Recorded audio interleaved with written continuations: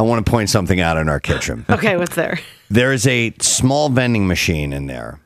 It is the Altoid gum machine. Oh, yeah. Oh, yeah. How long has that been here? Oh. 10 years? For Probably. about 10 years. And it's been at the same amount of Altoids since we started working. No, here. Greg Monahan, he's the only one I've actually seen. Get Altoids? Get Altoids out of there. Yeah. Altoid gum. Altoid gum, it's got to be, that gum in the bottom there has got to be somewhere in the neighborhood of 10 years old. Well, the Should we thing go have is, it? Let's go have a piece. The thing that happens is that they send around someone to service the machine every 11 years. So we should. I mean, nobody does. It's never been refilled. Kathy, I've never seen it refilled. I actually did get about 8 months ago. I did get a piece out of it. Did you? It was like Was it like it was chewable. Apparently, it's the eternal food. Yeah. But how about? Oh, thank you. Here, I'll do that. Should be able to. You know what? Yeah, Casey, that. Oh God, what's wrong with that one? Are you guys looking at the gum? Yeah, it's hold on, and it's a little yellow. It actually looks like an Alka-Seltzer. Wait, the text that just came in said Altoid gum has been discontinued for a long time. Yeah.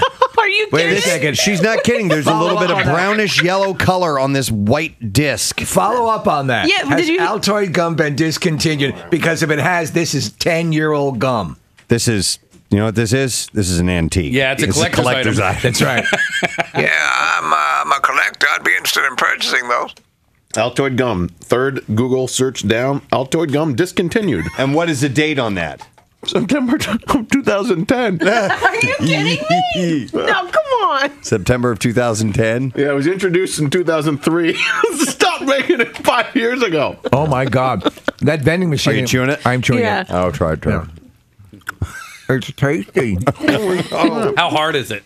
It's not that hard. Okay, good. This gum has not been seen in stock in U.S. stores since January of 2010. I knew Except here. So if you were a huge Altoid gum lover, you can come here and get a piece. It's actually pretty good. It is. Yeah. It's a little Freshens piece your of breath. nostalgia. It reminds me of 10 years ago. Yeah, doesn't it? Remember 10 years ago? Yeah. It tastes like.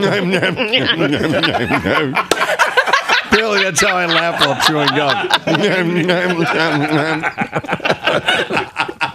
Oh my God. Hey, sugar free. What do you think Bill's going to have to say today about our gum chewing segment? People don't need to hear that.